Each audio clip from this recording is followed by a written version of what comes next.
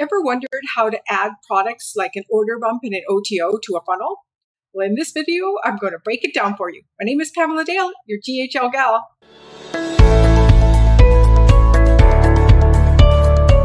Let's open up the editor and get started. Okay, so I've got an SLO funnel here in front of me. You can see there's a two-step sales page, there's an OTO page, and an order confirmation. First page, the sales page, the order form is in the pop-up. So we want to add a minimum of 3 products, right? So let's take a look at how to do that. You need to go to the payment screen and then over to products and add those in first. Of course, you need to be connected to Stripe, so you would check here under integrations and ensure that Stripe is connected. You can also enable Google and OTO, Apple Pay as well, if you'd like. Okay, so let's go to products and let's create our products. So I'm going to create a new product, and this one is going to be my first sale. Let's put product number 1. And then you always need a description, so I just copy it down. Always remember, everything's client facing, so it's very important to remember that as you're going. This is your statement descriptor, and then you're able to have this in an SLO funnel at a certain price. So I'm going to put product number 1, price number 1, just for the sake of this training, but that is what's going to show up on our order form. So this is going to be $97, and I can either choose it to be one time or recurring. If I choose recurring, then I would choose when, monthly, yearly, etc. And then under additional options, I can see my price description. So I'm able to say that this is my SLO funnel price, right? Because especially when it comes to OTOs, the OTO would have an OTO price and then it would have a price after, but it's the same product, right? So then if you'd like a trial period, a number of payments, and if it's got a setup fee, and also if it is a membership offer, you would choose what offer that would be. If you do not have an offer, it means that the product in the membership area has not been turned into an offer. So then we can go ahead and turn this off for now and create this product. So now I have product number 1. Next, I'm going to create my order bump number 1. And you do need to create them here first before you could ever add them into the funnel. So we'll just go ahead and add them all in.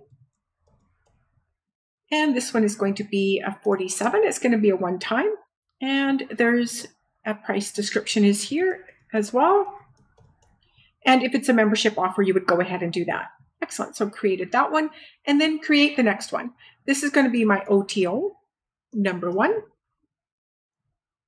And this one can be a digital good as well. And my description needs to be longer. And then this one here, usually OTO is $97. And that's a one-time charge as well. So let's go ahead and create this product. Then let's just jump quickly over to sites and let's go to membership products here. This is a training account. I'm not even sure if I've got one in here. I do. Okay, so excellent. Let's go to offers. I don't have any offers. Do I have any drafts? No. So I'm going to create a new offer, and this is going to be offer number 1. And I can choose the product, and this price could be different than the other. This is what's going to show up on the membership area. So then I need to be sure I can add another product in if I'd like to make the offer a little bit bulkier, and I'm going to turn it to published, and I'm going to click save. So now when I come back to payments, if I come to my product and this OTO, I click on it and I can edit it. And here I can say what the membership offer is, and this is going to be offer number 1, and I can update that price. Perfect. Okay, so now let's go to the funnel, and we've got an SLO funnel, and the first thing we're going to do on the sales page is we're going to go here on the right-hand side to products, and we're going to add a new product. So if it doesn't show up here, it's because you haven't added it in under the payments first. So this is product number 1. I'm going to choose the price for this one, and then I could overwrite that on the sales page. I could say something, special offer, etc. And then here's where I can also add in multiple quantities if I like.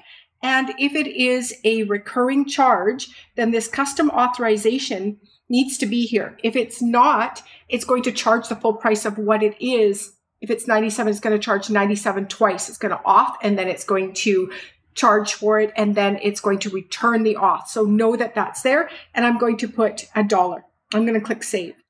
Next, I'm going to, on the same page, the sales page, I'm going to add my order bump. So I've got an order bump number 1. This is my price for that. And then here, I'm going to click that this is a bump product, and I'm going to go ahead and hit save. Next, I'm going to go to the OTO page, and I'm going to add the OTO in. Same thing. And then the price. And then here, don't need this unless it's multiple, right? And go ahead and hit save. But now I need to go into the funnel. Let's click on the funnel.